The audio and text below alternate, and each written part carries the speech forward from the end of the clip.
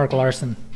I've been a professional artist most of my life since I sold a painting to a high school teacher and had my first gallery show at age 18.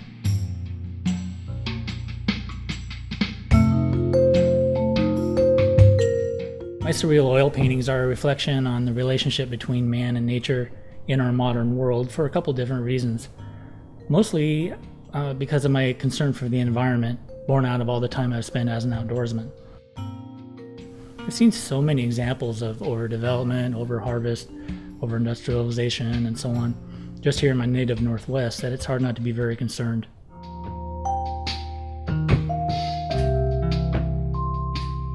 Because we live in a modern age, we tend to think we're insulated from our effects on the natural world as we go about our daily lives, even though that isn't the case at all. Everything we do affects nature in one way or the other.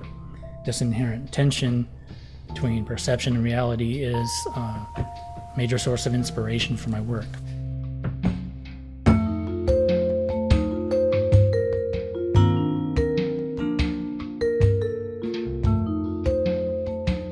My goal as an artist is to help people see our connection to nature and to each other in a fresh new way, and hopefully we can avoid making some of the mistakes of the past.